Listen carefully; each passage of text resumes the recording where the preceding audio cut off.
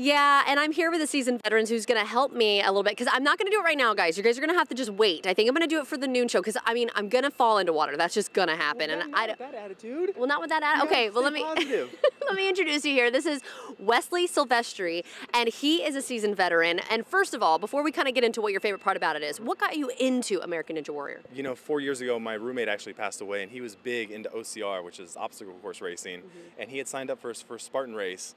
And so what I did, I took his number and I ran for him. And as I crossed that finish line, I was surrounded by 5,000 sober, amped up people, and I was like, these are my people. Yeah. And so I met somebody, and they said, hey, you should really check out American Ninja Warrior. I said, what is that? They're like, it's a TV show. And so one thing led to another. I did not get chosen my first season. I actually waited in the walk-on line for 12 days. Watched 8 people fall in front of me, and I was the first person to hit the buzzer in LA.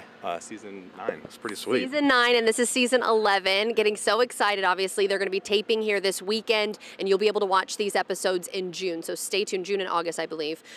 So what is your favorite part about it? Oh, nothing is better than standing on top of the warp wall after you smash the buzzer, and you're looking out to a crowd that maybe 10 of your friends are there, but 1,500 people are screaming your name.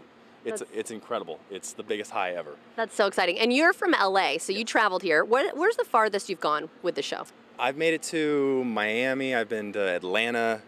All across the country. This show travels, and so do we. So fun. And so you're not going to be competing necessarily in Seattle this weekend, but you have some friends here. Yes, I have 5 friends who I'm going to be running on the sidelines for, cheering them on.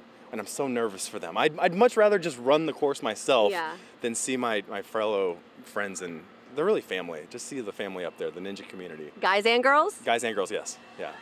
Okay, so, and I've been watching, because there are some people here who are practicing. These are actually not the people who are going to be competing, but they travel with the show to test the equipment? Yes, so what happens is the testers come out before the show airs, and they do modifications on site. So if the course is too hard or too easy, then they adjust it accordingly.